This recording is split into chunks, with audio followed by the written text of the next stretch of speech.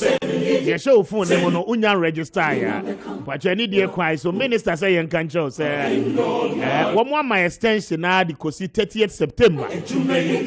Na and what you know and one mobile launch app bi a app no so wo person register with him na ubetimi akọ app no so no wa download e wo phone no so we use Android phone na ubetimi a download the app no e de ato so we use iPhone iOS system no so a ubetimi enya bi e wo App Store na wa download the sa app no na wo de ato phone no so e no bebo am watimi a register with him no okay na ni nyina echi no 30th September no ba wi a extension bia no beba aban emfa time ni bi enka ho bi enti mo by this time muntimi register mo chip no okay it is up to you set time minister so mo dia men ubetimi akọ na watimi akọ register wo sim no eno no ebeboa amasa abro ha mentimi ho ase ne ade ni nyina no be feel but I have my reservation no I'll tell you why because ye koba bie ma eno ho nkomo na sese yedi kwara mami ntu endra minister ekasa yes extension na ba hwe newspapers na anopay wo nyina nso edi mami ntu wo ho na endra meti honorable minister na say nipa ade osaye and then nkomo no should have been different because of pressure na across the 60 regions. Ayeye ben we ayeye ben me kaba kwa me mama manu si me manu si mami ti ayeye ko me manu si ya batima se nipa ya de a osayeye okay me tie ayeye de ya den ti am si nipa ya de osayeye a me bo minister abaso no pe ne se ya onkofo bi okuru mo yo mari se sa Ghana card no kura na o mo nye bi sa sim registration no kura na emfo mo ho afa do point omo hu said bi bia na emekeka ko man ko e bia de asem beba no e na omo di twi e call most of the registration centers genuinely there are people there were errors with their Ghana card and the kokoba say omo ye corrections no enti baby a mebo Ministry of Communication abaso no ne say genuinely there are some of them kwame in free ministry no and genuinely in free ministry ne say in free ministry no in the sense errors in be okay, it's not coming from the ministry. To say will be and date of birth miensa. Into core system national. Date of birth how the comma a class for register no. Oko hano akobo different date. Oko hano akobo different date. So I you individual no see blame. Obizu wa also near da je obe jai na djuma ho. Akwa gina so okoye Ghana card mpo. Ghana card time no. Nti saa nipa no kwame. Onye nipa nchen ya ekosan lie. Eko jina lie mo ko je Ghana card no. Obizu ho so oni adaje obekọ telecommunication networks for ho MTN na Vodafone ho so akoka so no de okọ register na SIM card oni adaje onye nipa nche o mo nya adaje kwa ye no.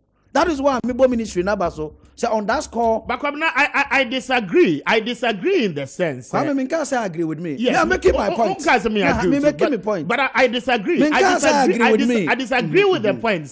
Would you blame the Bema the ordinary guy? There be me back with me. Men can't say agree with me. That is why I was saying making a point. Okay. It made me making a point. Me too. It made me point and then say there are some people who are payenti and yanon ko food lies on the name. Okay. And only a deliberate action. And no, until on that score, I'm seeing ministry na yade. Okay. Aside kwame genuinely, nipa bi to say, obi wo call NIA. Akrati for no my observation. Be akrati for na NIA for far omo. Say omo register nko for mo omo Ghana card no. Yeah. There were some of them akwame omo incompetent. Errors be why it was avoidable. Akwaso nya akwa bro no ma. Na krati ni mu a wote ho a okure krati ni etimi spelling nya akwa na ti. Nduba system no so no na ni din nyako no NYKO okay otherwise na ama now problem back a esan wo ho NIA for no so say kwa me ko register wo sunwane anatamale na problem ba Kessben yes say just me bank Greater Accra ana omo the bank crying normal be corrections no menti ase because logistics o se de ma Professor Tefano na enye enough Entina ye omani nyina de na ye. Professor Tefa should talk to the finance ministry. Nienya enough logistics. Na yenye fair distribution, decentralized distribution so that kwa obi otamale. Na sa typographical error. Obi okura ni date of birth, date na sesa. Obi okura bia dia won ne birth certificate so and then ya won a passport anyway no ohia just correction changes. And no ye say bank crime. Nti saa the new people no ho. Kwame aside that no. Yo anybody be nso ho nso a. Ono ne maame bo ni date good dan ho no epepai. Nti onim ni date of birth. Ne ofa na di date ni ma no. Nti obekọ no there was a lot of problems. Kwame de nti ama mani age extension ya ba ho no eye. Na problem ni free Ghana for no bebre. Na problem ni bebre free NIA because the only idea abetimi dia call register or SIM card no eye Ghana card. Fi NIA ho. Kwame na onya Ghana card na obe ne den and what to mirika say me kwa register me SIM card. Enti ho no between the Ministry of Communication and National Identification Authority CEO Professor Atefa Kwame between this month kosi next month no mo de ama no also mo ye adwuma ni ye. Okay. Also mo ye adwuma ni ye. Me de ntia me blame Ministry no of Communication ho no say a lot of people need Ghana card ni be. Ebi o mo so kura o mo de ayira ya mo makwaji police report. Okwaji police report do koduru ho no e ko be fa so anensa ebetumi aka yi ne Ghana card no aye problem. Kwame no da issue so am san hwe ye ne say bebre na so no we bi wo adwen say o makwaji loan e wo mobile money no so. Ti na me aye o madom a ye SIM card no ye beto akone no etina na bebre adwen aye o mo sanya de o betua. There are a lot of them who borrow car from MTN. Any Vodafone. So Vodafone cars in MTN momo ni ade no. Enti bebre o ha na na need so say enya de a obekọ akoye because eduru ho a no we tape na twene na zenkeska no ase. Another issue so aban no e consider ya mani age eye sa e-levy a aban so ojeje. Kwame as at no aye check no about 40 million Ghanaians o miso SIM card no. Emu be say 12 billion per to 50 million and I register. Into Kwame 50 million free 45 million, 40 million more. It means nipa almost about 20 to 30 million population. And then go mun SIM card. Dinka e-levy no so no, nanga febi no eba affect wo. Enti a twofold. Fold ni be ni say. Nipa ni wo homo ye boapa yo. Kwame I know certain people kura deliberately omo yo madwen say ade no omo nye. Okay. Ko Ghana asem nkosi hwe. And I mean blame san kofo no so because Kwame mampani ko 4 time. Mills Mahama, Greater Accra, Ashanti region. Bebre ko san like kwa ye Ghana card ya na African po besi sabre mfaso ama so. Bebre ko san like nimpa Greater Accra circle ha ya Ghana Commercial Bank nche ha obedu wona nkofo san like ase pe Ghana card mfaso ama so. Enti time ba se we wo mo be no nkofo ni didie wom. Anu na ka ho bia me abedu be be edre. Okay. And NIA staff no so munya enough Kwame omoma enough men because concerns amenya fi other regions ni bi ni say obekọ office won bi enipa me no pe and wo mo fill form Kwame no mu wi o mo say twa picture no mu wi o mo say akọ print card no and also create a lot of delays. Kwame form mame menim say almost all the MMDAs across the country 261 districts ni nyina no omo offices ho but omo equipo staff na wo offices ho ni na omuntimi nya adwuma ne ye media me ogidie say 2 months akai omo de aka hoyin say NIA for no timi produce enough cards e de magana for wo pepa so ombeko na say the weekend the telecommunication networks no I expanded registration center dem na 2 months ni bedru no e betime capture a lot of people because Kwame the entire ade we manage ho ne say sister ni o lande no Kwame afede ya bre Kwame me obi ko obi di bibu me. Okay. Me to honor ni bakro frame me phone so say your friend Professor Kwabena from Paul Boateng na wo landing na wasoma obi say o mra me ho was the house. Kwame me friend prof bi say na prof wo meeting ase e wo peduase. Enti omo de SIM card fraud. Na say ye news ye say jama emergency line idea ambulance for and then fire service. Obi timi say that frɛ wo frɛ keke owi anu ayi ne SIM na to akone. Kwame, a lot of cyber fraud the cost of Krum ha, Kofu, Obi was some card Makumako 10. Or ya no the aye ya corner, the ayan Kofu Basabasa. Kwame Abrochire Nkura Yatete, any baby I mubi, Sabi and Cork said, but the no. Kwame who could do South Africa says, yeah, okay.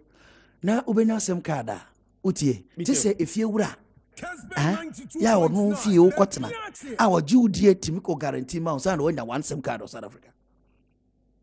Nti me feel say is a good exercise. It's a good exercise. And the ministry aya there so mama 2 months aka ho. Na mesere omo so omo ni adaje ne say. Say opel say ompel me de ma no sie no. Kwame omo synchronize Ghana card with a lot of banks, a lot of national service, a lot of senate, a lot of things, a lot of nyama bebrea kwa me Ghana as say no omo the Ghana card no na ye and they say uni Ghana card bedu baby kura no ukopɛ teacher di kura form kura unya bi no afele so obi anya pepa no nkoye na ye nya ho hia ne and ebi mu so omo the politics no kwa me I think is enough say ombejai because this is national ID card and national ID card is national ID card but man was but that's it nana for problem na me intel obi anu ho no mo a obeka chem say registration of SIM card enya de papa eya de papa it is good exercise because nipa bebre afa no ma bi mu a say na SIM card in registration no e ho no that time e bia ko mutimi ni sa abone no okay you understand but the cost is here madam is lehusuka why then you cannot exempt the communications ministry from this problem I face. Listen to me. Time I be registration. We are meant to understand say you cannot register with your voters ID, right? Driving license, right? Yeah. National health insurance. Yes, you need to register. Check Ghana card. At that time, no, 2001 now, nearby starting process. How many people use you very say Ghana card. Ghana card. And how many chips, registered chips, and another system? As of 2001, was 25 million according to MTN for data. You understand? 25 million. So at that time, no, a dear data no take it for the NI. Say NI, I satisfied data no could tell me satisfied. We have this data. Et ye say. The pato do not see a bioma 1 year no obi na betimi register ma chips register chips na Ghana nana to be register minimum sasma be cut masia so the mije you did not do any consultation all what you said is say Ghana card and ye be registration. Now listen to me Professor Atefua, I listened to his interview live interview one Benedavle. And you busy say, how many cards? Sorry, NIE cards. Do say any register organ or say Nipa 60,535,623. Any register. Nipa register organ. And 15,720,719 cards and ye issue you. Ya issue their man and confirm. I mean, the current data. Okay, give me the current. Me NIA website in this. Okay, give me the current.